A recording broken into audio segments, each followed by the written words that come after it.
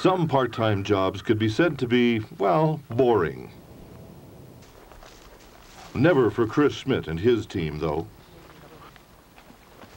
To get ahead in this job, you have to be constantly alert, ready to make instant decisions,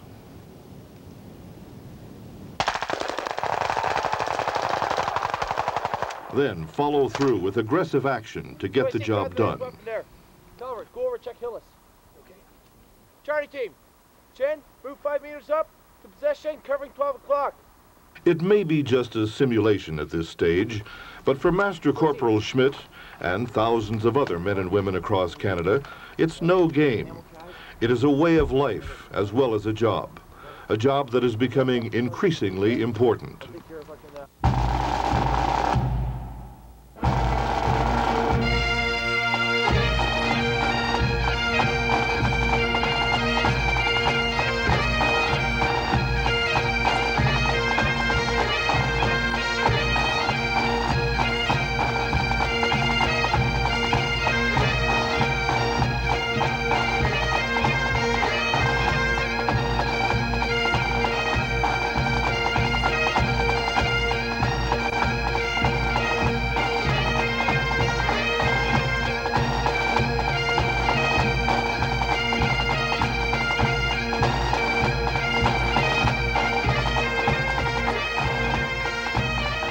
Through these doors have passed 4 generations of Calgarians, each one heir to a proud tradition of service.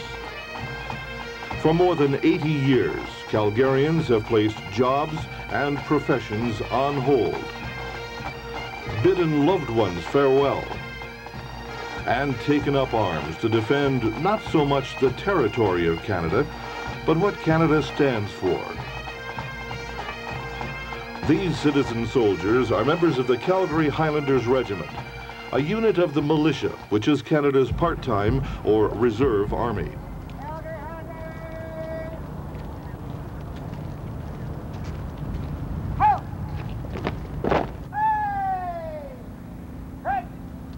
Yet the Calgary Highlanders did not begin as a kilted regiment.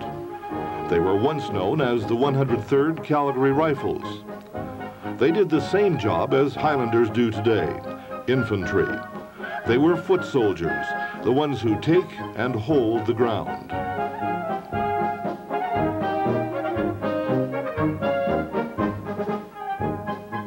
Created in 1910 and bloodied in the trenches of World War I, the 103rd were part of the 10th Battalion, Canadian Expeditionary Force. Tenacious and determined, they soon earned the unofficial title of the Fighting 10th.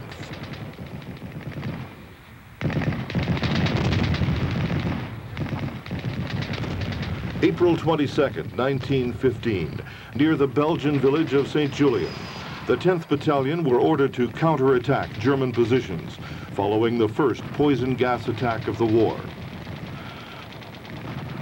Moving through a stand of oak trees, known as Kitchener's Wood, the men of the 10th routed a stubborn enemy. Ill-prepared for chemical warfare, the 10th Battalion paid a terrible price. From this hastily planned action at St. Julien to the cauldron of death, known as Vimy Ridge, the men of the 103rd Calgary Rifles found themselves time and again at the pressure point in that insanity known as the Great War.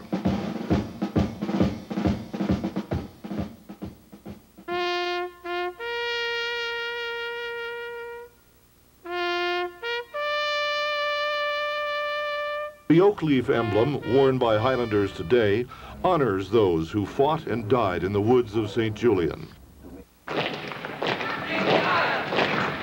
1939, and clouds of conflict began to gather once more on European horizons. It was time to follow the regimental colors out of Moata armories again. Into 4 years of seemingly endless training, the Calgary Highlanders prepared for war in Europe on the roads, across the fields, and in the pubs of southern England.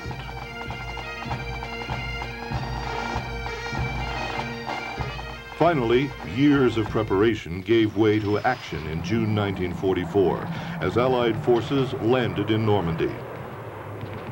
The boys from Alberta became hardened professional soldiers in the rubble of towns with names like Caen and Falaise as they broke out of the beachhead to begin the grand sweep into Northwest Europe.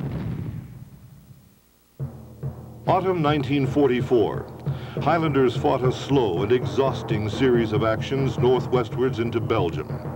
They confronted German positions commanding the approaches to Antwerp, a harbor desperately needed by the Allies.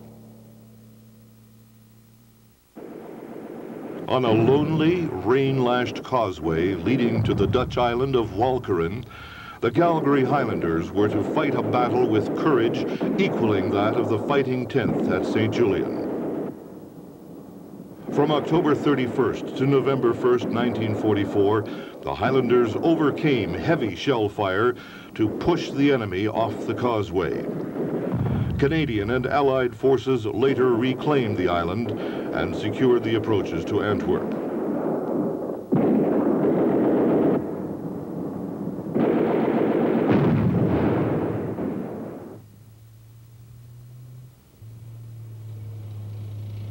Ultimately, the Netherlands and the rest of Europe would be liberated, and war would come to an end for those who marched out of Mawata Armory doors 6 years earlier.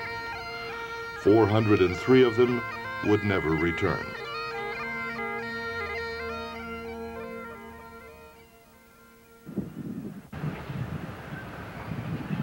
The regimental colors embody a sense of service and of remembrance.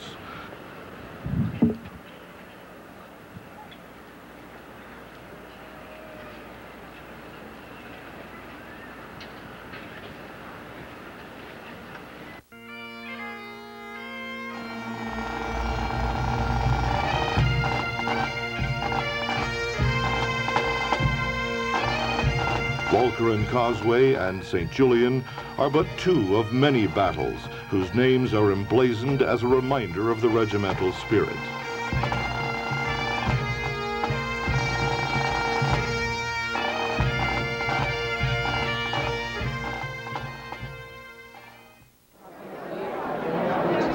Today, Calgary's Dutch community gathers annually to recognize the price paid by the Calgary Highlanders and other Canadians who restored liberty to their nation 5 decades ago.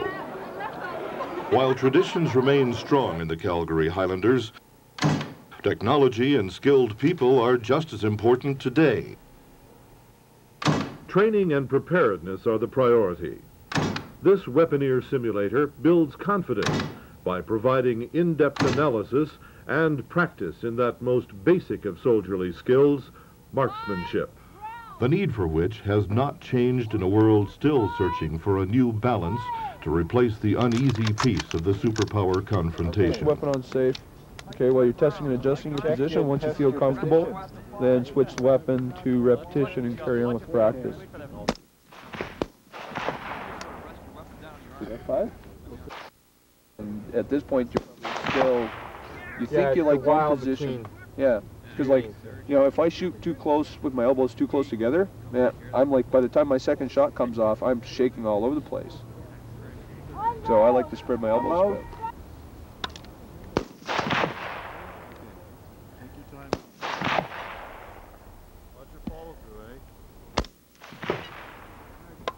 spread. That does look good.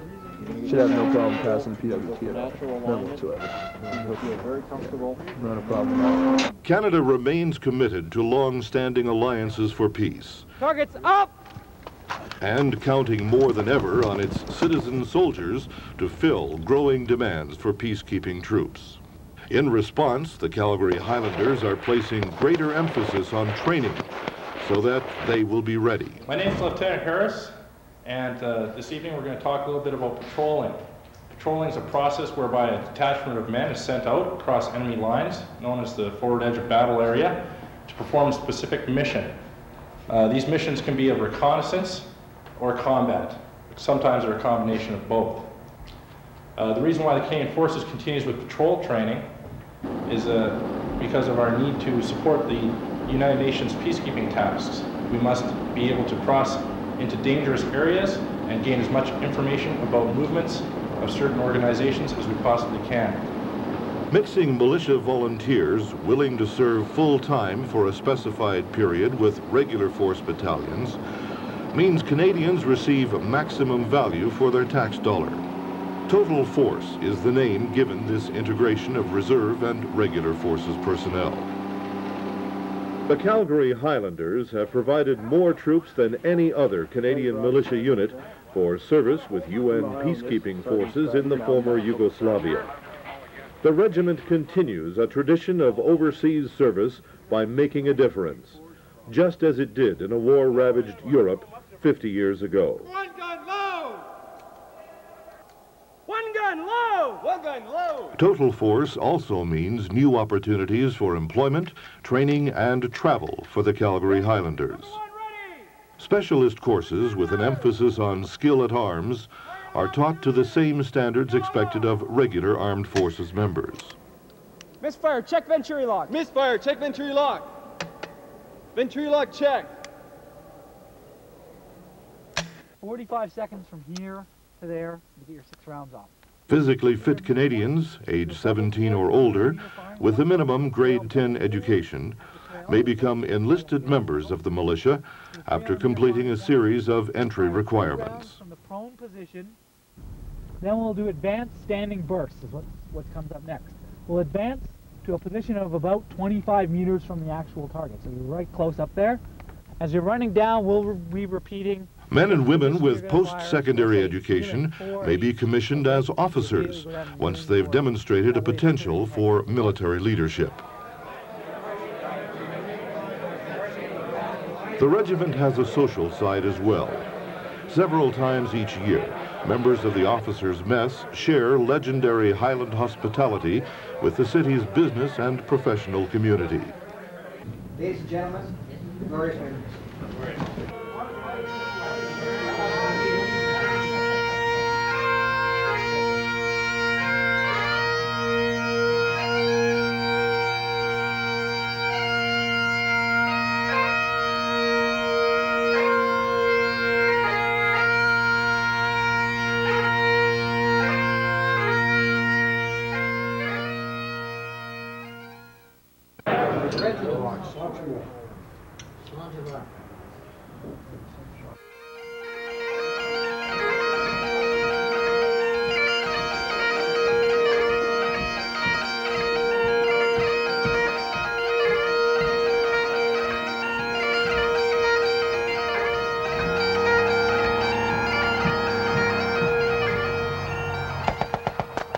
Militia service is a job quite unlike anything else.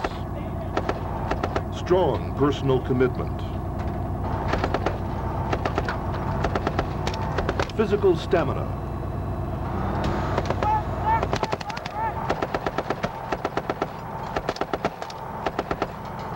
clear thinking under pressure. One section reference, top, so one enemy straight breath, base, slow rate, go on!